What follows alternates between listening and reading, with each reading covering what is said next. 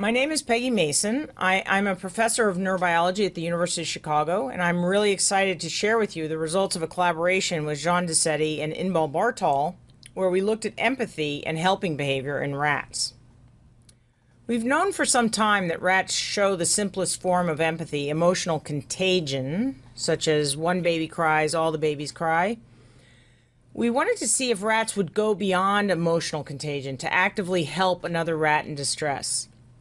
This is really asking quite a bit of a rat, as active helping requires that the helper rat downregulate the fear he is experiencing through emotional contagion.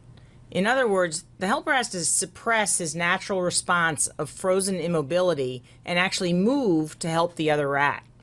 So we put a free rat, the rat with the black dot on his head, into an arena, and in the center is his cage mate trapped in a plexiglass restrainer. The door to the restrainer can only be opened from the outside by the free rat.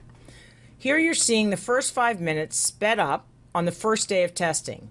Even though it takes quite a bit of rat courage to venture into the scary arena center, the free rat persists in moving to the center and trying to figure this restrainer thing out so he can help his cage mate.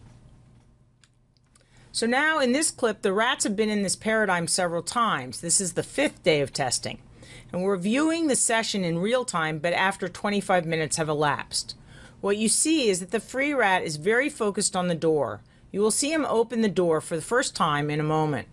What I want you to notice is that the free rat freezes. He freezes because the door falls over, and since it's the first time he's opened the door, he's surprised and he startles by freezing at the sound of the falling door.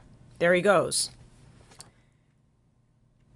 Now, after a brief exploration of the strange land of the restrainer, the liberated rat runs around exploring the arena. Wherever the liberated rat goes, the free rat follows, jumping on and licking him. For about 5 to 10 minutes, this apparent celebration continues, with the free rat very active and always in close proximity to his liberated cage mate. Here's day 12 in real time from the very start of the session.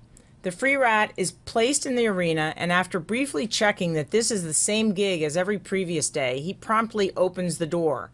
But he no longer freezes when the door falls over, and his reaction to liberating the trapped rat is quite muted, suggesting that the free rat is not surprised by the results of his actions.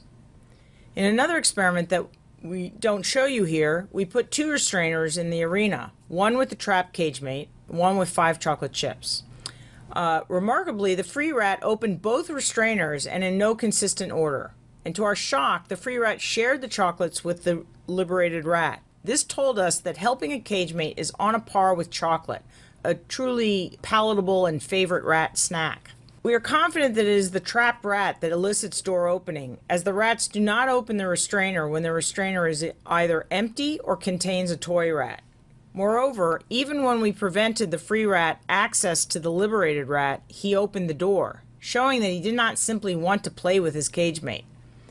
All of this tells us that acting on empathic feelings to help another in need is a biological and, in fact, a neurobiological mandate. It's in our brain.